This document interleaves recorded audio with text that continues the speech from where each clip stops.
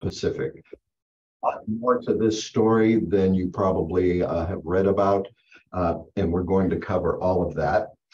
Next up after that is March 17th. It is the Battle at the Cathedral. Now, this is an engagement that took place in downtown Cologne, right near that cathedral. And it has the distinction of having been actually filmed by United States Army soldiers. And somebody who was there as a correspondent was Andy Rooney, someone you probably are familiar with. And our last program is going to be on April 7th, and it is the last battle in the Pacific. It is about Okinawa. And let's see, what else do we have? Our library. We are currently open every day except Saturday and Sunday. We are here 10 until 3. And a couple of the amenities I want to share with you. If you just want to come down and relax and decompress from your labors on the island, come on down. We have wonderful air conditioning. We have perfect Wi-Fi thanks to our IT staff. And we do have books too, books about World War II and a lot of other things. The World War II books you will find in 940-54. I also want you to come down and see the display that we've put together. And I've been very hard at work in the past year making some of the planes and models that go with the series. Like this is one of them, the blue-nosed bastards of botany. It is a P-51. So you need to come down and see these things. As always in these programs, there is a pop quiz, and we're going to do things a little differently this year. If you're participating and you answer incorrectly in the pop quiz, come down anyway, and I'll give you a book. It's that simple. If you get it right, I'll give you 2 books. And yes, that's the pop quiz. Now we got to get to the thanks. The thanks. This program could not be if it was not for a lot of very talented and helpful people. Our production staff, Beth Jarrell and Maureen Tesoro, thank you very much. And of course, our head of IT, Danny. Step up, Danny, say hello. Here's Danny. There he is, partially. There he is. Thank you, Danny. Thank you very much. Okay, I think that is all of the whys and wherefores. So let's get started.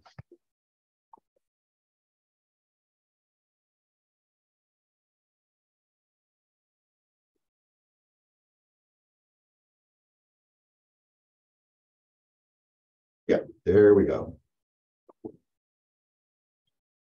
Okay, this is our map of the operations area of the program that we'll be talking about today. And from the 3rd Yacht Division at about 5 o'clock, December 31st, 1945, a very interesting message was put out to all of the different squadrons and groups. Varus 1145 Teutonicus. The next was came out a little bit after midnight on January 1st, 1945. Orders for Harman, time 9:20 hours. And these messages were quickly picked up at Ultra. And you know, those are the people that did all of the decoding. And if we go back for a second and look at the word Hermann, that has actually nothing to do with head of the Luftwaffe, Hermann Göring, but all of those names, Varus, Teutonicus, and Hermann, those were all German people from the past. The people at Ultra, they weren't sure, and they didn't know that it was a signal to initiate something. They were picking up a lot of transmissions and intelligence that a lot of the squadrons and groups were moving east out of Germany to forward air bases right along the border. They weren't sure what that was about, but they were going to find out. In our program today,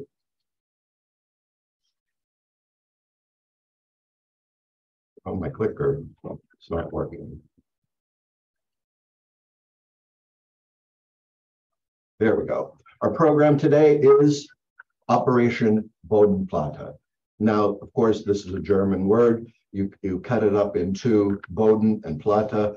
Boden means ground. And a lot of people, when they're talking about this, they'll say base, and the word platte is plate. They'll say base plate, but it's more important to know that it was ground plate. And what the program was for this plan, you will see in a second. Here we have Hermann Goering on the left, and we have Dietrich Peltz on the right. Goering, his star was waning after several of the disasters of 1943 and 1944, which we have talked about in this program. If you remember last year we talked about Big Week and the incredible losses that the German Air Force suffered. He was hoping that he could improve his reputation with Hitler if he presented the Fuhrer with a fantastic victory in the West. So he started moving all of these squadrons, all of these groups in hopes of putting something together to do that. On the right, we have Dietrich Peltz. He was head of the 2nd Fighter Corps. He was basically responsible for the planning of Bodenplatte. He was later tasked with the aerial defense of the Reich in March 1945 and actually advocated the idea of ramming, which was also picked up by other people.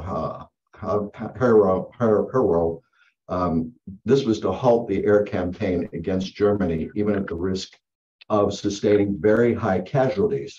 And after the war, he worked for Krupp and Telefunken, and he died in August 2001. So let's talk about two people, very important. Josef Priller, he was a wing commander.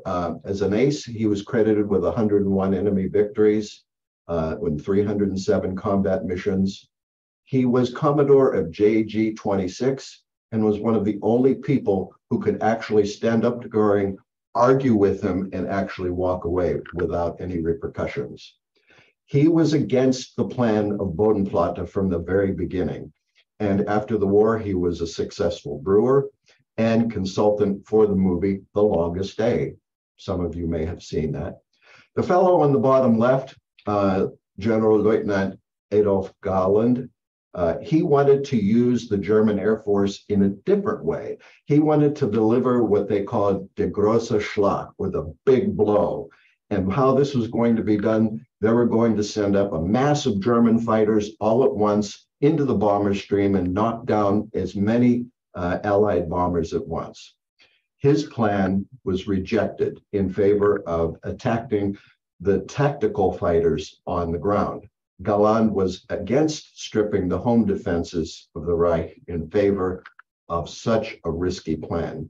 Both Priller and Galland predicted disaster, and we're going to find out if that indeed happened. So what was the plan? What was Bodenplatte all about? The goal, as I indicated, was to gain air superiority, and it was during the Battle of the Bulge. This was going to be December 16th, 1944. You remember in that campaign, the German army was going to cross the Meuse River and go to the northwest and hopefully capture Antwerp back from the Allies. This would be accomplished by a series of low-level attacks on all of the tactical American and British airfields in Belgium, Holland, and France. Again, the operation was planned for December 16, 1944, but a number of factors intervened that prevented that from happening. And you see some of the things on your screen there, and a lot of those had to do with why that didn't happen. Well, of course, we had the weather. The weather turned very bad. This was, of course, the worst winter in Europe in 50 years. So because of the weather, that was a factor. We see a very tough-looking American soldier. That is the fighting spirit of the American soldier personified right there in front of you. And the Sherman tank there. What happened is that the Germans in the Battle of the Bulge, as you know, if you read about it, they were stopped fairly quickly, and they didn't, only some very advanced units reached the Meuse River. They weren't able to cross that. And those are the factors. However, the weather did clear up, and they still could have gone on December 23rd or 24th. because, again, the weather was good. But again, there was a change of plans. And the new date was set to be January 1st, 1945. That was when the German meteorologists predicted that the weather would once again be clear. However, the problem is that the German attack in the Ardennes was halted. There was another attack that was planned, Operation Nordwind, a little further south, that this new plan was going to hopefully help them.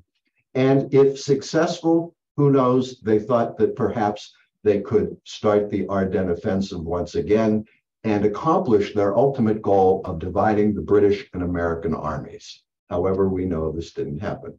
Now, what's this guy on the right-hand side of your screen? What is that? Booz is my co-pilot? What the heck is that? Well, there's a lot of, well, if you want to call them urban legends, that the date for the attack was set because the Germans thought that all of the Allied pilots would be drunk the night before, of course, New Year's Eve. Who doesn't have a little something on at night there? They were hoping that a lot of the Allied pilots would be too hungover to respond to an attack. And many of them were. There were a lot of parties at the forward air bases. And again, a lot of pilots, they stumbled out of their bunks the next day when something very big was happening.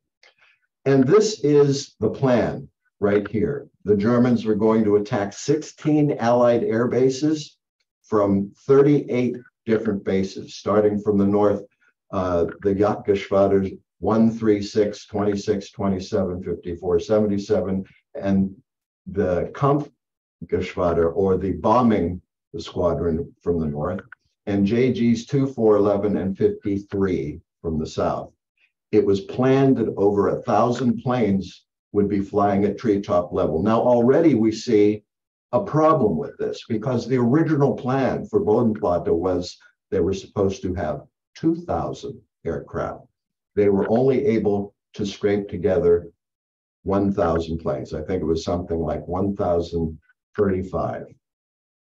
And secrecy was a big factor in this plan. And ultimately, you will see how that worked against the Germans.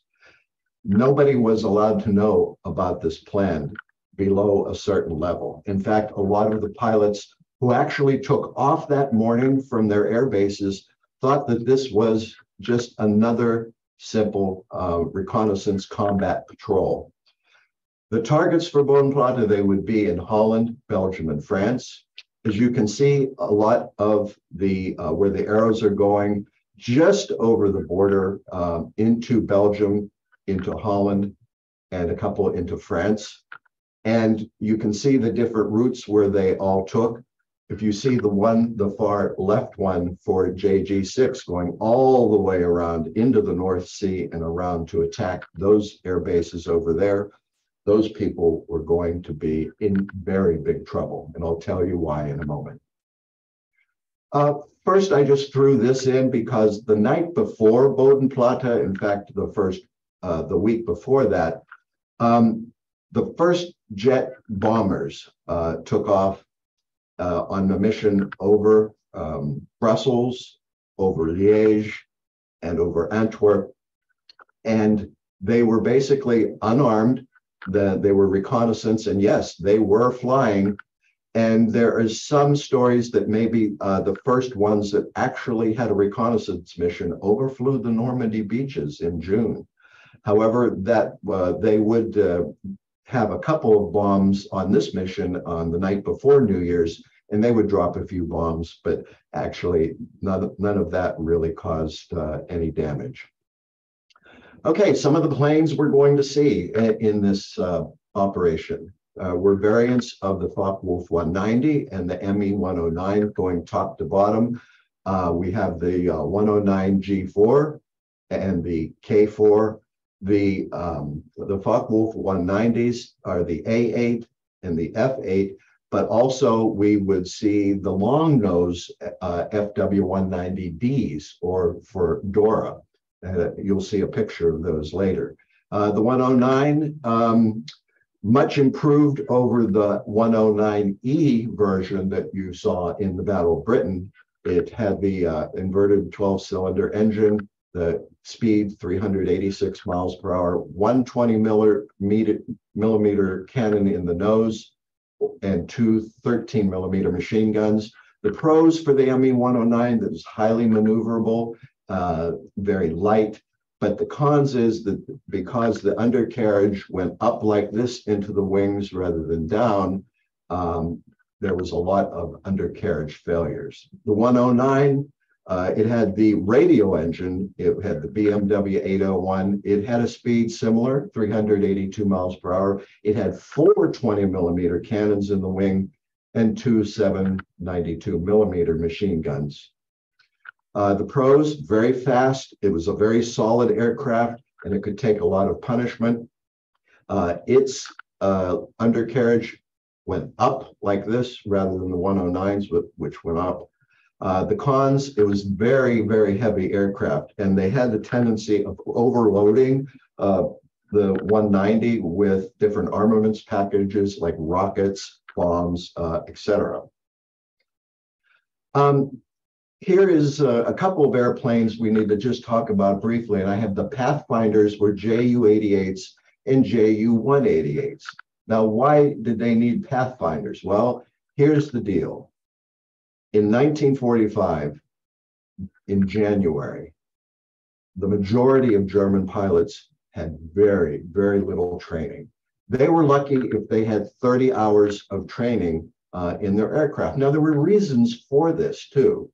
The fuel situation was bad. The aircraft situation was deteriorating. And because of the inexperience of these pilots, they needed to have an experienced aircraft and experienced pilots leading them to the target. And in some cases, this would not even work because several of the Ju-88s got lost as well. And they took off from all of those air bases, which I showed you in the map, and they all came together. They flew over the border at approximately 9 a.m. at treetop level, and then almost immediately, disaster struck in the form of German anti-aircraft units, again, because of the intense secrecy. And as I said, this worked against them because the communications from the high command to these forward German bases, the anti-aircraft units, some of them never got through. So they did not know that there was a large German aerial operation about to happen. Now let's give them the benefit of the doubt, because by this time, the only aircraft they were seeing were Allied aircrafts. And I go back to the pun that I used before last year. If you see a brown aircraft, it's British. If you see a silver aircraft, it's American. And the Germans said, if you don't see any aircraft, it's German. So these guys, they weren't expecting a mass of aircraft coming over, especially aircraft coming over at treetop level. And almost immediately, they started losing planes from friendly fire. The Focke-Wulf 190s, like these of JG-1, their target was the St. Genès Westrum airfield near Ghent. These planes of this squadron and group, those are the ones that flew all the way around and out through the North Sea and came back and attacked actually from the west. The aftermath of the attack on the airfield there at St. Genès Westrum, these are columns of smoke arising from a bunch of destroyed Spitfires. Now, when we come down to the end of the presentation, I'm going to fire up my iPad and read to you the exact damages at each one of the airfields. And it varies from the 16 airfields that were attacked. I would also say that, again, a lot of the losses took place right at the German border from anti-aircraft, but a lot of these pilots, even with the Pathfinders, they got lost. They could not find their air bases, and they ended up either running out of fuel or turning around and going home, quite a few. This Spitfire represents the personal aircraft of the Polish group that were at St. Jonas Westrem. And the other thing that the Germans did not count on, see, they were expecting all of these bases that they would take them all by surprise. And granted, some of them did. However, many of these bases already had aircraft in the air going on their own missions to various places along the front. So a lot of the German planes arrived over an air base that there were no aircraft at. However, this area here, these Polish pilots were actually just coming back from a mission, and the Germans were quite surprised to see that when they were attacked. This is a Polish pilot. He was killed on the 1st of January. Again, they were coming back from their mission. They were low on fuel. They were anxious to land, but then they had to mix it up with all these German fighters that showed up. On the right, this is a 190 that was shot down by one of the Polish pilots. This is the plane of Unteroffizier Gerard Behlen, who was killed. 7 of the 131 wing Spitfires were forced landed to damage sustained or, like I said, running out of fuel during their air battle. This was one of the Spitfires of the Polish squadron. This is an interesting slide I threw in, and here is an example of our FW-190D, or Dora, with the very long nose. What happened is this was the plane of Lieutenant Theo Sanibel, and actually a bird flew into his engine near Grimberg. He was able to make a safe landing near Wemel and was promptly captured by Belgian policemen. I have another slide where you can see him examining the wreckage. This is a close-up of the Jumo engine on the 190, which we saw in the previous slide. However, the pigeon is not visible in this slide.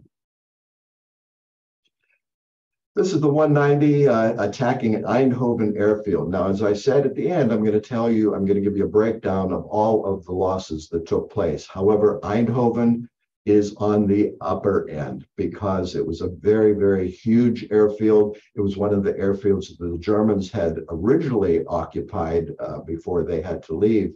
And there was a large number of British and Canadian aircraft there. The problem with Commodore Kogler is that he was shot down. He overflew the Eindhoven airfield, but he flew over another airfield that was under construction where they were marshaling a bunch of anti-aircraft units, and he was promptly shot down and killed. Here are some of the British and Canadian aircraft that were present at Eindhoven and other of the air bases. We have the Hawker Typhoon, which was basically a ground attack aircraft. As you can see, it's carrying a bevy of missiles. It could also carry bombs and other armaments packages. On the bottom left, we see the Hawker Tempest. Both had the Napier Sabre engine, a very fine engine that could develop quite a large amount of horsepower. And on the right, of course, we see the tried and true Spitfire. And as I said, a lot of these planes were present on the air bases around Eindhoven. Here is one of the Hawker Typhoons at Eindhoven. We're going to see a few of these pictures. And as I said before, the losses at Eindhoven were quite severe. Here are 190s and 109s attacking Eindhoven, and those are the Royal Canadian Air Force Spitfires of the 414 Squadron, and they were able to get into the air. Not a lot of them, but they were able to get into the air. And here again is one of the downfalls of the German plan.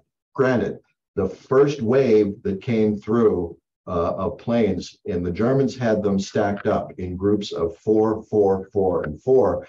And one of the first waves coming through, yes, they had complete and total surprise. but by the time the second or third or fourth wave of planes came through, the anti-aircraft gunners were alerted, they were ready, and they had their gun sights set just above treetop level so they could meet these planes coming in. And the Germans lost quite a few that way. Here's one of the paintings of the Typhoons on the Eindhoven airfield. This is the Messerschmitt flown by Gefreiter Alfred Michel. He developed engine trouble and was forced to belly land. He ended up with a large bump on his forehead, but was otherwise unhurt. This was Alfred Michel's first combat mission, and it ended up with him being a prisoner. The soldiers of the 90th Infantry rushed in and captured him. Again, a lot of these pilots, they had very, very little experience. A lot of them, like I say, they got lost. They crashed into the trees.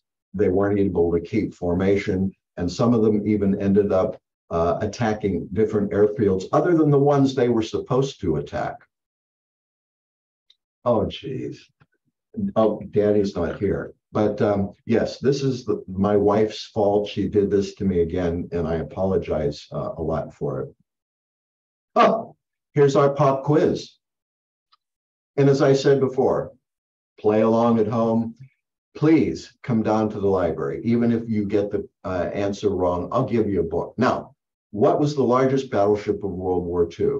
Was it the Bismarck? Was it the Missouri? Was it the Congo? Was it the Yamato? Or was it the Comte de Cavour? I'll give you a second to think about that. Some of you don't need any time to think about that. So we will move on.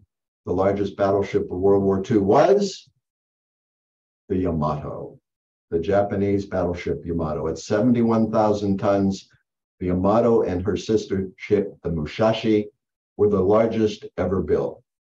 If you stick with me and stay through the series, we're going to talk about the Yamato again. We will talk about the Yamato in April during the presentation on Okinawa.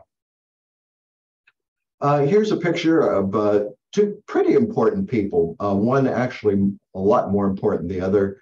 Kurt Tank, he was an engineer and test pilot.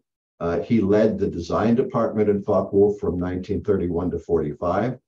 He was responsible for the creation of several really, really important aircraft of the German Air Force, including the 190, the TA-152 fighter, and the FW-200 Condor airliner, which was turned into a reconnaissance plane during the war, also as a bomber as well. The other guy was Major Gunther Specht. He's inspecting the rudder of his 109. He is one of the leaders of JG-11 who is going to lose his life in the battle at the airfield Y-29 at Asch, and we're going to concentrate on that in a few minutes. Here is a 109 downed near Frescali in Metz.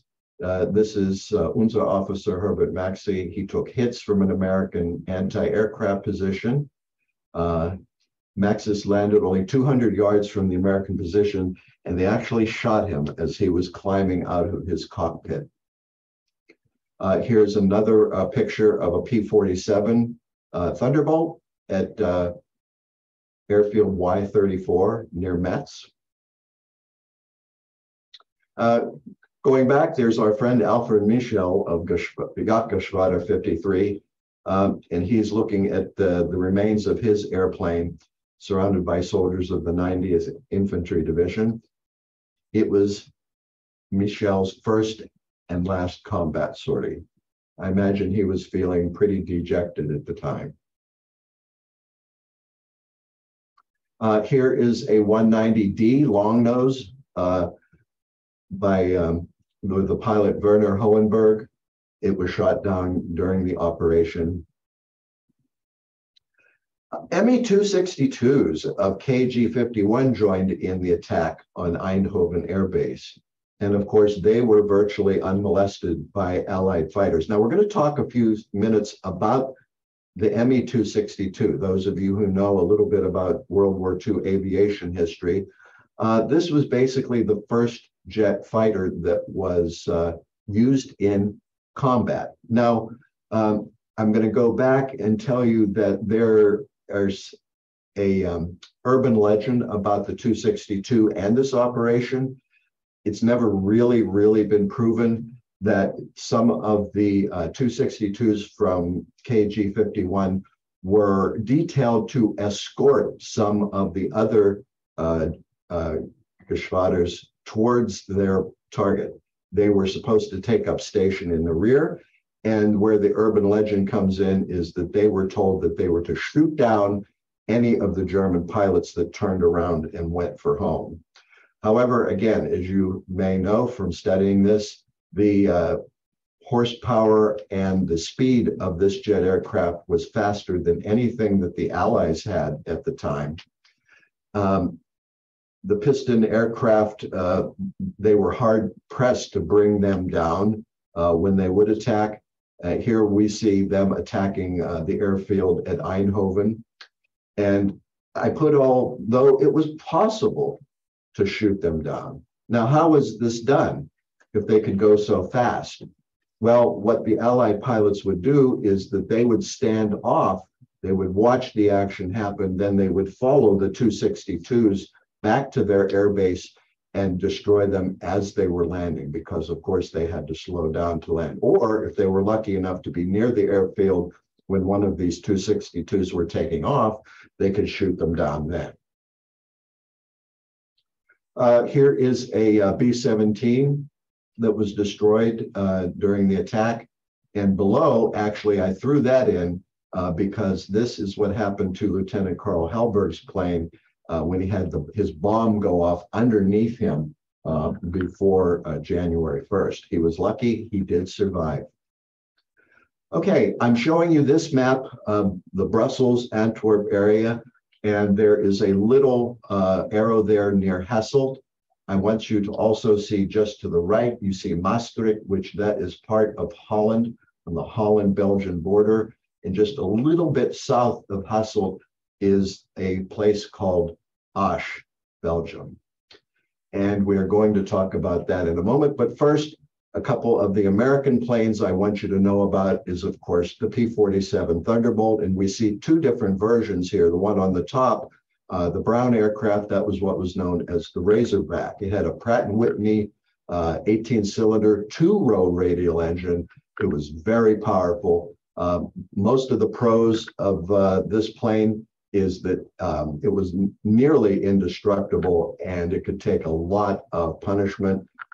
This was a plane that was probably most feared by German troops and armored columns on the bottom because they would show up in their ground attack mode and destroy a lot of German equipment. Underneath that, we see P-51. But on the bottom comparison, you see the difference in size between the P-47 and the P-51. Now, the P-47 you see on the bottom there, that is a bubble top canopy. That is one of the later versions. Of course, the Mustang, as we know from when we were looking at Big Week last season, whenever that showed up to escort the bombers, it was basically a game changer.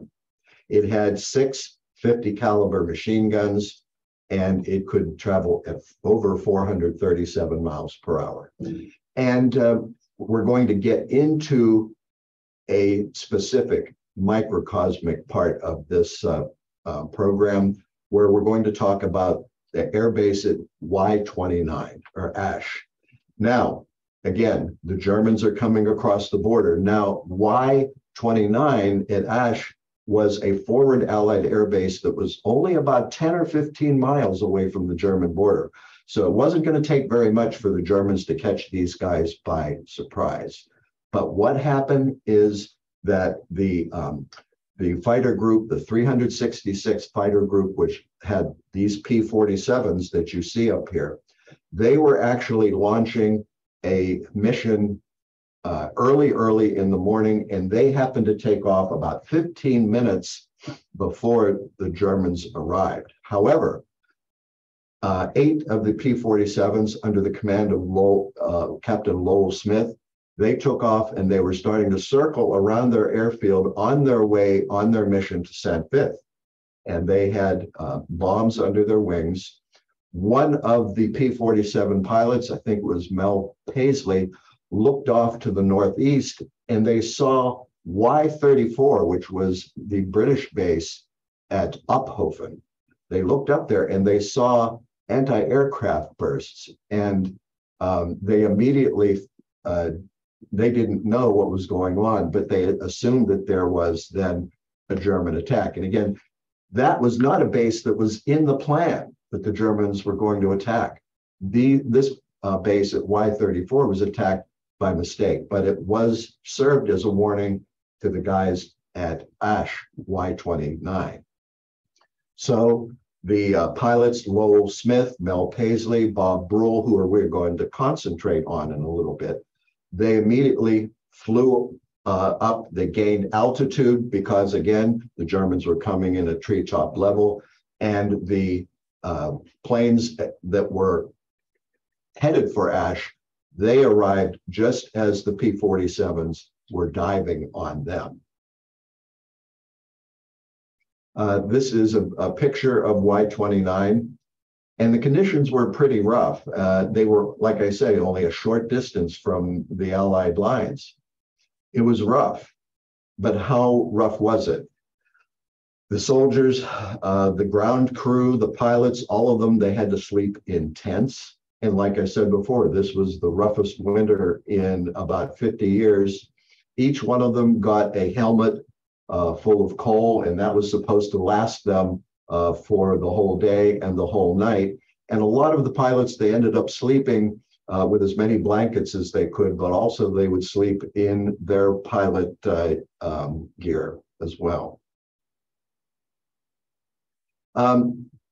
What happened again is that, okay, the P-47s are flying, they're engaging these German fighters that are coming in, but on the field, the same field with those P-47s, the 352nd Fighter Group had a group there that was ready to take off.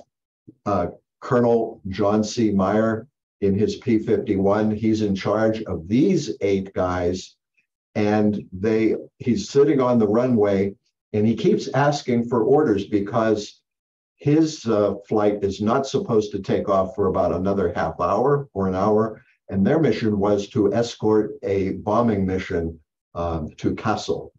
However, he kept feeling that there was something going on. He didn't know what was going on. He kept asking for permission to take off. They kept denying the permission to take off.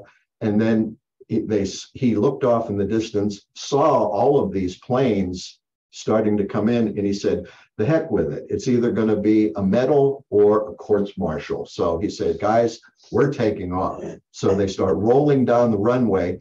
And this is one of the iconic shots from this whole program. Here's John C. Meyer's P-51. He's actually lifting off the runway. His landing gear is coming up, and there's a FW-190 coming straight into the airfield. And he sees it head on. He instinctively hits the trigger on his machine guns, and he shoots the FW-190 down. So what's going to happen here is these guys, they really, the P-47 pilots and the P-51 pilots, they really didn't fraternize very much, but this was going to be actually a tag team match where they are going to help each other. Here's John C. Meyer again, and one of his pilots, also William Wisner. You're going to see his picture right here. Here's his plane, Moonbeam McSwine. So these guys came up with some pretty unique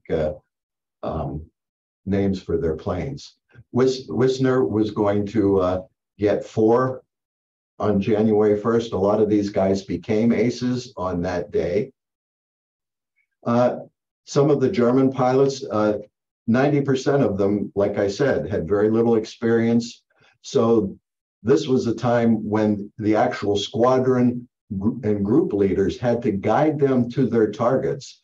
And one of them was this guy, Horst von Fassung. He ended up getting shot down. He was a very experienced pilot. And the story over Y-29 that I'm going to tell you about in a moment involved him. Here's another guy, Heinz Barr.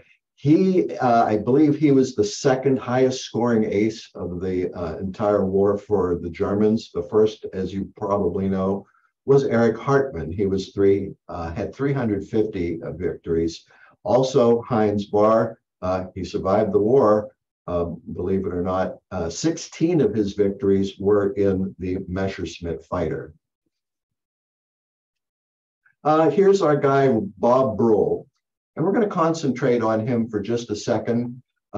He's unique because he was born in Belgium, but he also lived in Fort Myers until the end of his life. He flew the P-47, and his story, if you ever saw the Dogfight series on HBO, he was part of that series talking about his experiences at this time. He was a P-47 pilot with Lowell Smith, and there's another P-47 pilot, Jack Kennedy, not the Jack Kennedy.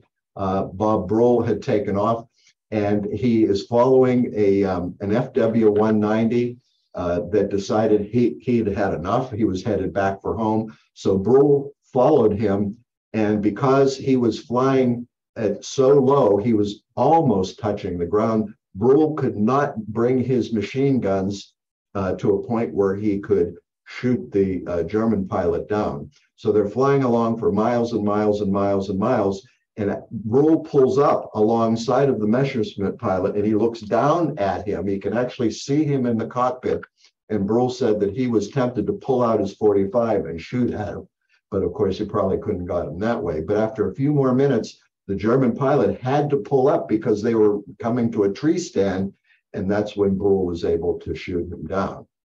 And that is his one confirmed kill. His other kill was unconfirmed. And again, this is what I was saying, that they started helping each other out. There was a FW-190 that was being chased by two P-51 Mustangs.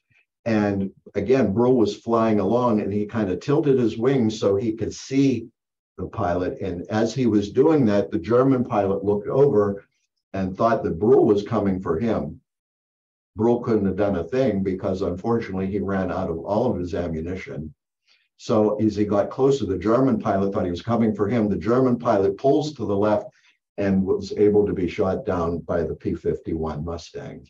So Bruhl, being out of ammunition, he says, oh, the heck with it, I better go home. So he turns around, he starts flying back to his airfield. He's coming in, and the anti-aircraft gunners are just so crazy. They're so trigger happy. They're shooting at everything.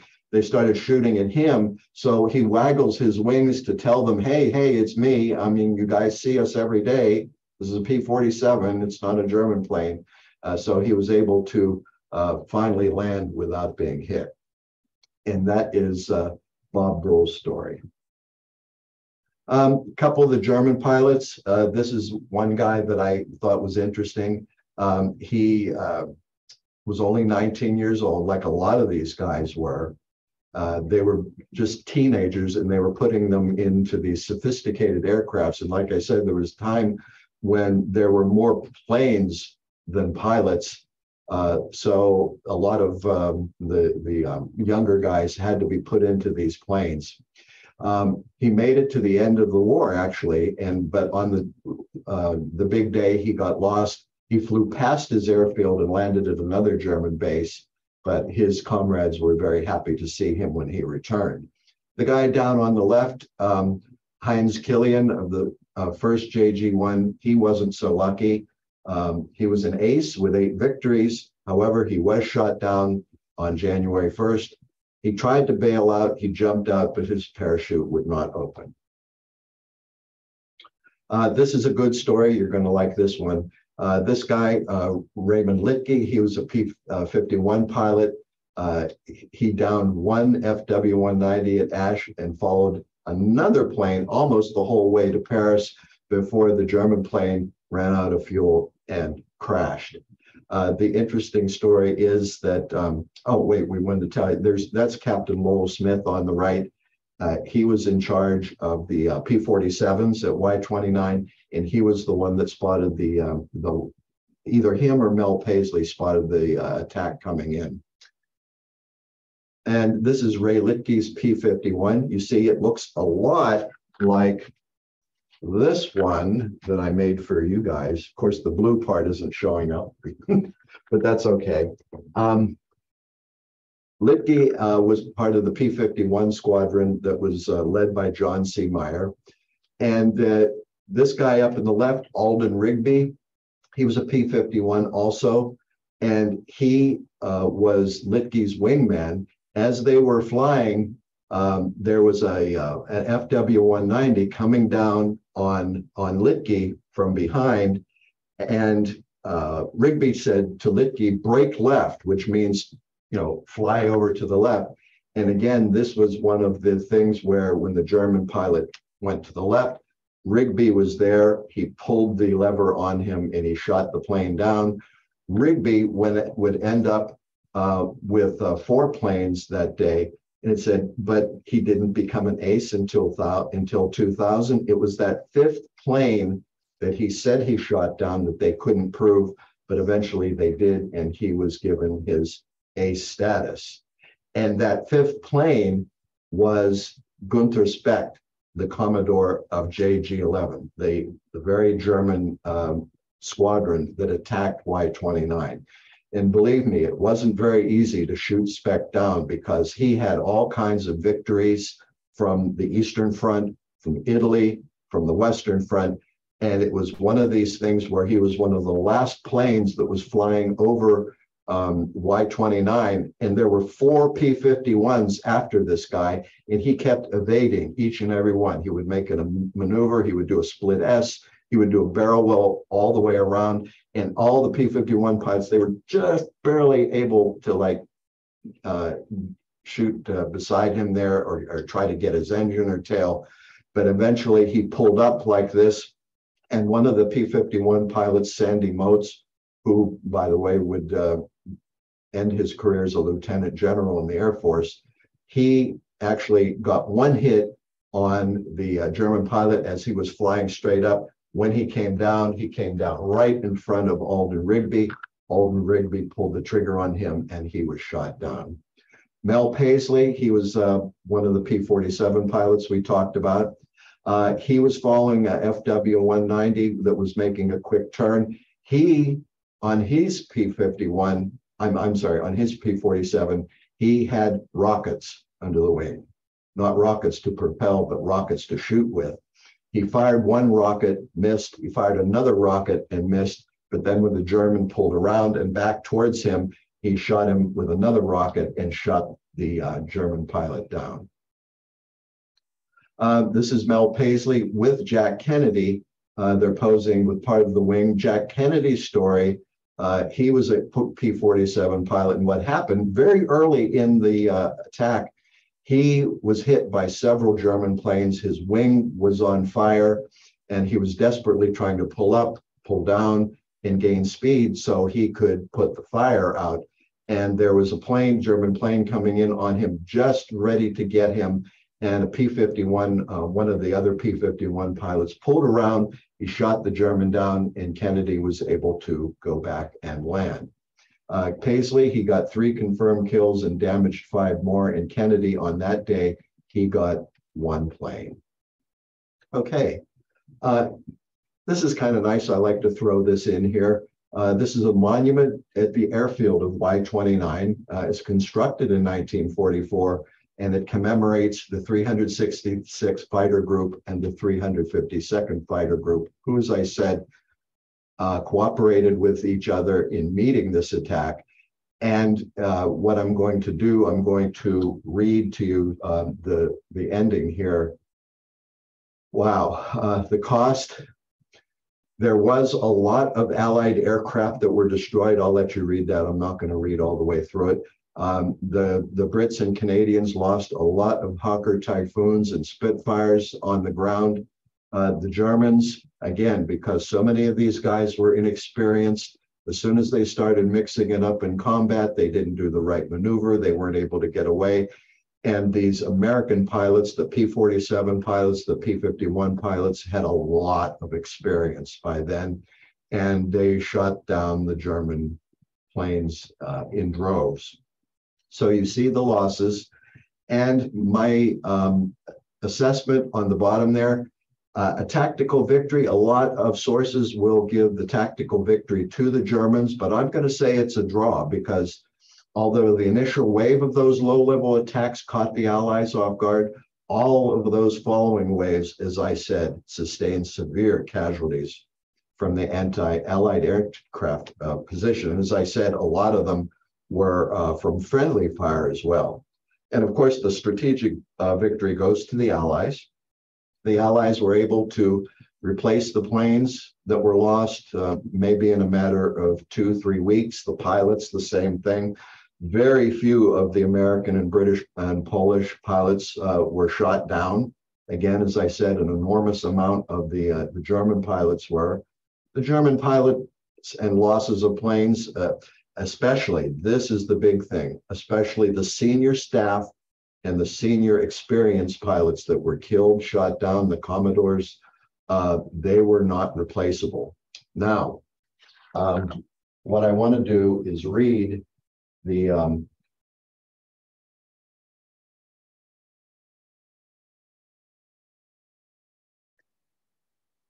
all right, very quickly, the raid on Antwerp is considered to have had very light damage. One aircraft was confirmed destroyed, around 15 were damaged. At Asch, again, because as I read it to you, those planes were already in the air, the P-47s were in the air, so the Germans really didn't have a chance to get at the planes that were on the ground. What they suffered on the ground was one B-17 aircraft that was destroyed, and the pilots and the ground crew said, you know, no big loss because it was already probably too damaged anyway. The raids on Brussels, one of the airfields at Brussels, the damage was very severe. They lost 34 aircraft and 29 destroyed. The other Brussels raid, all 6 of the aircraft that were present were destroyed. Eindhoven, as I said, Eindhoven suffered the most damages. They had 124 planes lost. Most of them were Typhoons, Spitfires, and Tempests. They suffered the highest casualties and destroyed planes. At Ghent, there were 16 destroyed aircraft. Giltz, Rhein, Hirsch, and Lecoq, little or no damage whatsoever. At Metz, very, very heavy damages to the airfield at Metz. 22 destroyed and 11 damaged. Ophoven, as I said, which was attacked by mistake, they had 1 plane destroyed and 6 damaged. At Ursel and Vogel, those were also attacked by mistake. Not very many aircraft were destroyed. So that is the end of our presentation for today. I want you to join me again on February 9th, where we will talk about the divine wind, or the kamikaze. Thank you very much. Stay safe, be careful, and make good choices today. Thank you.